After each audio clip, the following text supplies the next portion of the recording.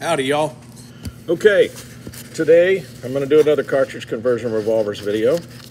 What we have here is a Kirst conversion gated 1851 Navy Pieta cylinder and a 2000 BN marked 2000 Pieta frame. Gun I'm working on for a customer. You'll notice that the cylinder goes in and turns freely, and that the ring comes really close here and it fits the frame really well. Kirst's instructions include a note on how to file this foot, which was the patented part. Patent's expired, in order for it to fit the frame. If you slide this on and it doesn't go all the way home, foot's too tall. If you slide it on and the cylinder binds when you turn it, foot's too tall. You'll notice if you look here, this frame, after they shell mill this cut, which is curved, they've gone back in a production method and take the sharp edge off, but they didn't go all the way back. See right there? So that spot right there is problematic. That raises the foot. You can touch that up with a file. It's probably still going to need to file the foot too. You can tell after you've slid it on a couple of times where it's marking. You can see there. I've got to go back and clean this up and sand it. This is just a fitting stage. Now, Walt's parts don't fit. Kirst's parts don't fit the later guns properly.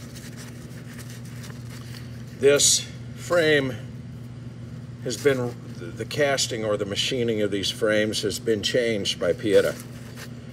The foot no longer touches the frame back here, and that allows this ring to wiggle back and forth. Let's see if I can emulate it like this. Typically that's not a problem unless when it moves enough that the hammer can hit that shoulder there in that projection. And if it does that, then that needs to be corrected.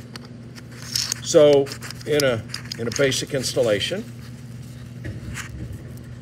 if your ring wobbles a little bit, as long as it doesn't cause a problem, you're good to go.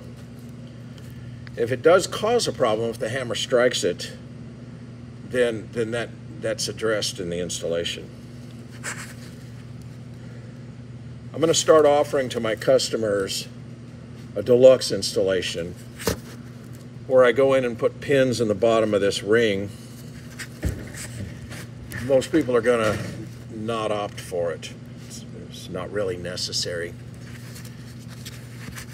It's more of a problem for somebody who's very anal most of the time. Kirst hasn't addressed it, and it's been that way for a few years now. The cut that I make, the ball mill cut that I make, I take the time to make sure it's exactly correct to the best of my ability, depending on where this ring sits in the frame. And in the newer guns, because the shoulder's different, Kirst is cutting through what I call the shoulder of the grip. So your grip comes up to this in an angle. There's a round part back here. This is the shoulder on the frame. Kirst is cutting through that, and you'll see a lot of people online that do their own cuts. They cut through that. On the 44, because it has to be cut deeper for the larger rim, it's real hard to stay away from that.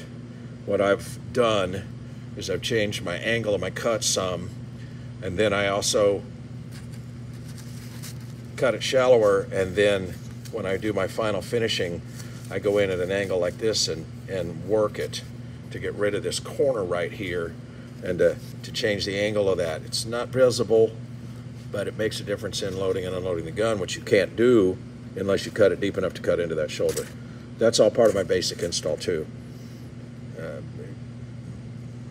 Like everyone knows, and like I tell everyone that I talk to, it takes the time to talk. It doesn't just want to text. You have 100% guarantee with my work.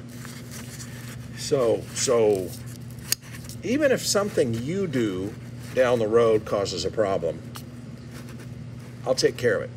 I may have you buy the parts, but I'll do the fix. I want my customers to be happy. And I've got 30 years of that happiness behind me. In 30 years, I think I've had 3 customer complaints. I'm not a psychiatrist, never claimed to be. I don't fix bipolar. It's not on my list of services. So, there's you, a basic install. That's what you get for $125. Well, no, actually you get all the fit and finish work, you get the timing work, and you get an 11-degree forcing cone cut, which helps tremendously with accuracy. You all have a great day.